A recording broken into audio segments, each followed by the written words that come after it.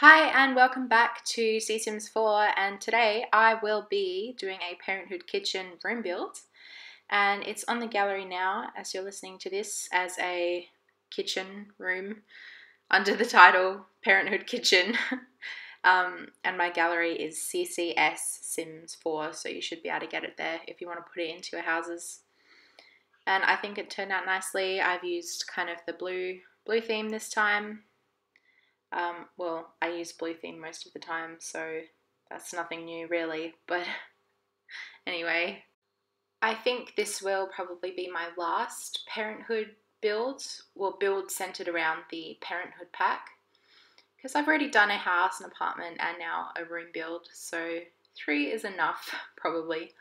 But I did read today that it's probable that Pets will be out in November, and I cannot wait for Pets. I can already see my Pets build now. It's going to be a big farm, white 360 veranda house with a kennel in the back and a little paddock with some horses. If they do bring horses, they better bring horses back, I swear to God. I've heard rumors that it's only going to be cats and dogs, and that would make me very, very, very, very, very upset. I need horses in the game, because it adds to that whole country horse farm feel, and I need it. So this kitchen is a little bit more traditional than modern, I'd say. It is a bit all over the place in terms of what era it's from. It's got those traditional cabinets, but then I've included those columns there with that sort of stone, which sort of comes from the mid-century modern era sort of thing, I guess. So it is a bit confusing. I'm not really sure why I put those columns in there looking back. I think it was because I couldn't find a column of the right size that I wanted, so I just put those in. And I carry in that stone around to a thicker column in the dining breakfast bar area later on, so that it flows a little bit more and the columns don't seem totally out of place. Also, the other day while I was trying to upload my Parenthood apartment, I realised that you can't actually upload an entire apartment, and it made me so mad. You have to do it room by room, and I didn't even know that.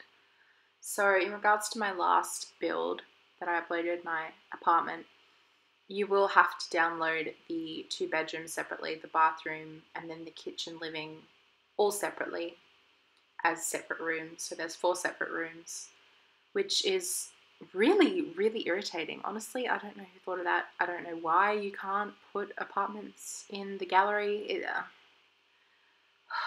This game has so many frustrating elements that I just wish I could fix. Anyway, I'll just stop talking about that now, because if I keep going, I will be here for hours complaining about every single thing wrong with this game. So we're on to the breakfast nook now, with a little table, some chairs.